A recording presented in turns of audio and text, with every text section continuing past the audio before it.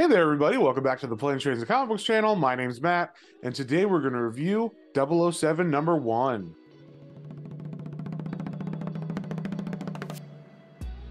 But before we get into that, if you guys wouldn't mind liking, sharing, subscribing, commenting, it really helps me out and lets me know what you guys want to see more of. So, with that being said, let's get straight into it. Alright, we got the cover here for 007 number 1. It is a Dynamite comic, and it is written by Philip Kennedy Johnson with art by Marco Finnegan. And we start off in Moscow, where a man named Fedor is hacking into something, getting information, and he's definitely on edge. Someone is after him. But luckily for him, James Bond comes in and is able to save him as the bad guys come in to take Fedor. But unfortunately, James was not able to keep him away from them very long. They do end up getting captured, and James is able to escape, but unfortunately, Fedor doesn't make it. So when James gets back to MI6 headquarters, he's told that since the mission went bad, he's actually taking all the blame and he's going to be suspended. So after a week of suspension, he gets a call from a number that he has not seen for a long, long time. And it turns out it's from an old 00 agent that he used to be in a relationship with named Gwendolyn Gann.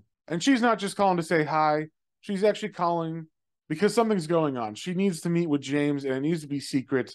MI6 must not know. So she tells him to meet her at a specific time on the bridge, and when he gets there, she is not there when she's supposed to be, and he waits the entire night until the sun comes up, and she does not show up. And that is where I'm going to stop this comic. I don't want to spoil anything else. So I picked up this comic because I have been a recent fan of Philip Kennedy Johnson's writing, and I'm also a fan of the 007 movies from when I was growing up. So I figured I'd check this one out, and I gotta say, I had a pretty good time with it. I feel like Johnson did a good job with the writing and really capturing kind of an amalgamation of a couple of different James Bonds, because there's been so many and they all have different tones. I feel like this is kind of like a good catch-all James Bond. And I think the story was written and paced very well. I did have a problem with the art in this book. It's not bad per se, but there was definitely things that I had to reread a couple times to figure out exactly what was going on. I feel like the first couple pages of action were a little bit hard to figure out what was going on or who was where. And then there was a couple times where you needed to see what was going on in the background in the panel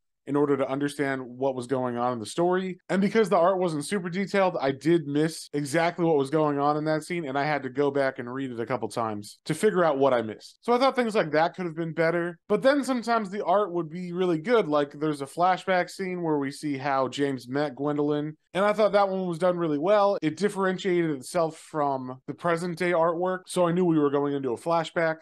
So things like that were fine, and I liked that stuff, but maybe the layouts could have been better as far as what's going on in each panel, especially in the action. So I'm going to give this book a 3 out of 5. I think it would have been a little bit higher if the artwork had been a little bit clearer, but this is a recommend. I enjoyed this as a casual James Bond fan. I felt like it was really good setup for the story, and the pacing of the issue was well done. And it definitely sets up at the end for future storylines and leaves you on a cliffhanger, so I appreciate that. So if you saw anything you like, definitely go pick that up at your local comic book store, and we will see y'all in the next one.